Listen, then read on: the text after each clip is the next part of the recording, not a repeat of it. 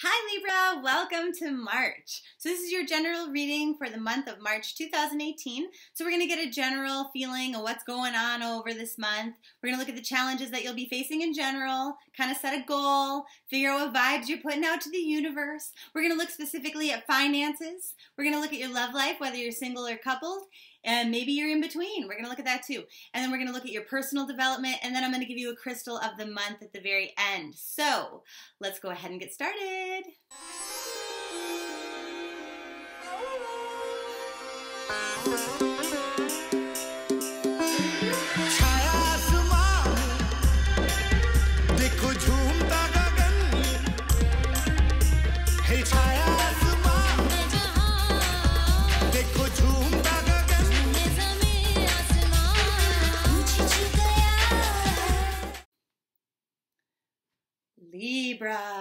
Libra, what do we have for you in the month of March in general? Oh, damn it. So they're a little bit verbal, throwing cards on the floor right away. So they're saying that you're not being selfish at all, but you also might be afraid that a little bit of what you're feeling in March is apathy, like you're not feeling deep enough. But they're like, you know what? Things take time to grow. Your enthusiasm takes time to build. That's okay. And sometimes slow is better. So, you know, whether this is in regards to, and you know, as a general reading, you should take this wherever your mind went. So if you were thinking about, you know, I just met this person and that's where it's resonating, go there. If it's about your new job or something, and it doesn't even have to be something new. But my point is, wherever that clicked for you right away, that's where you want to take this, because we're talking in general terms in the month of March. Okay? So generally in March, that's okay if things take time to build. You know, slow and steady wins the race in the tortoise and the hare. Okay? So you might be feeling a little bit harish this month, but that's okay. That's okay. Slow and steady wins the race.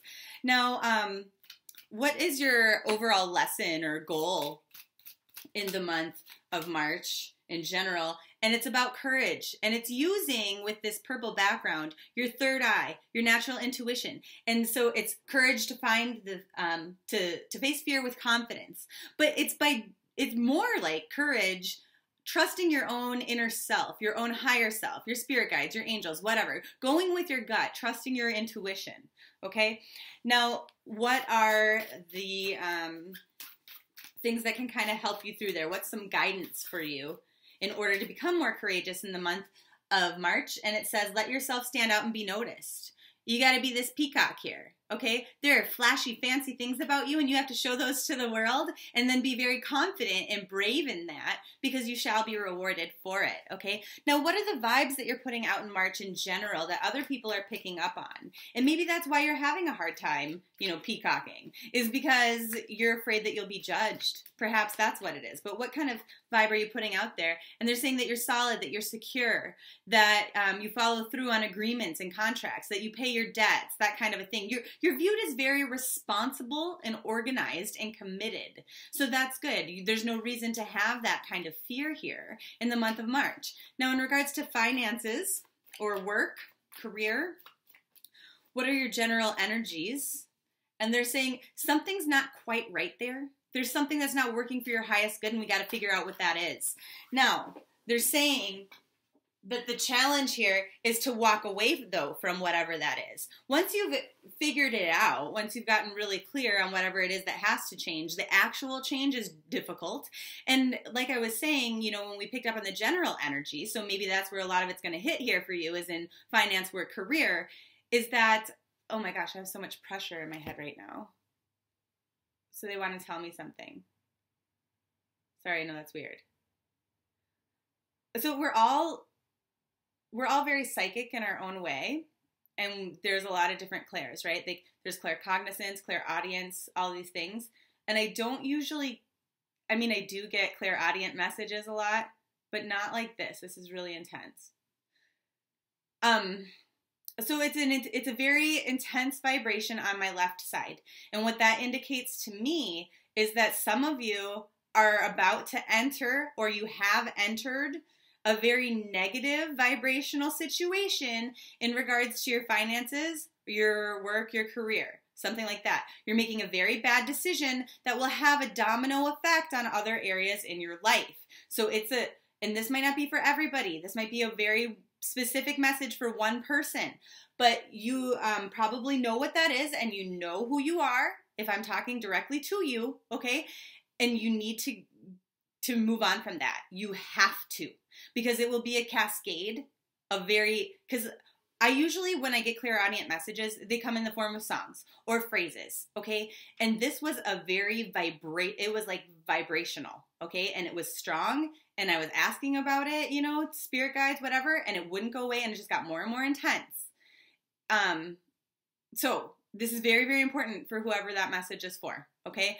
So this could be the kind of situation where maybe you're networking with people from work, and one of these people is like a shady character, and you're spending a lot of time with them, and then somehow it destroys your reputation because you are assumed to be like this person because you associate with them. It could be something simple like that. It might not be like a new job opportunity that is bad.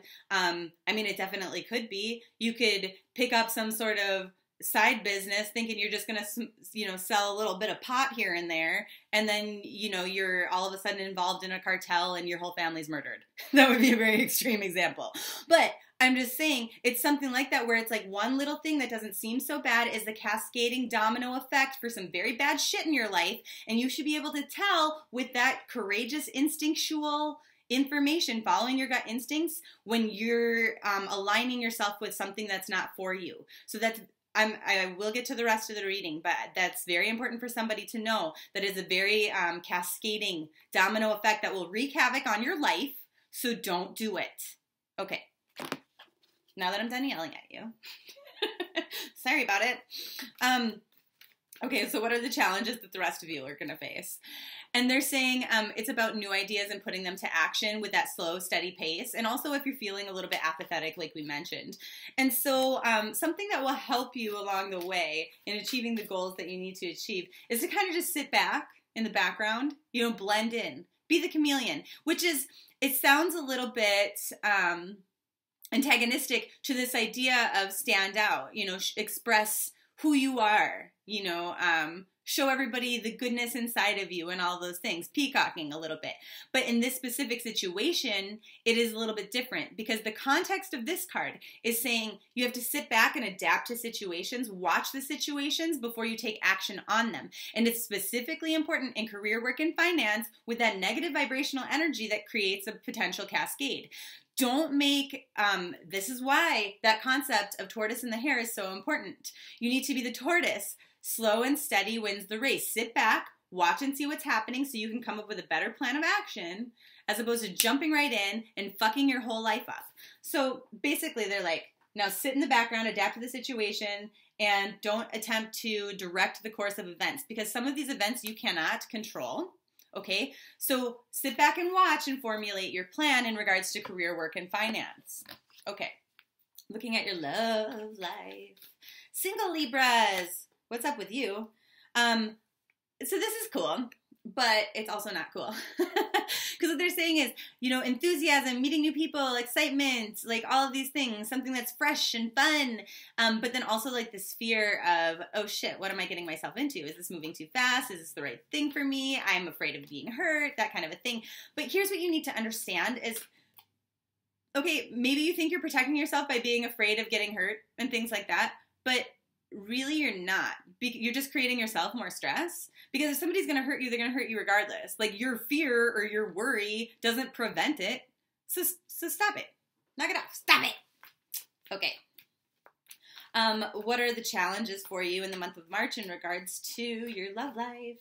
And they're saying just being in the right place at the right time regarding the circumstances surrounding you.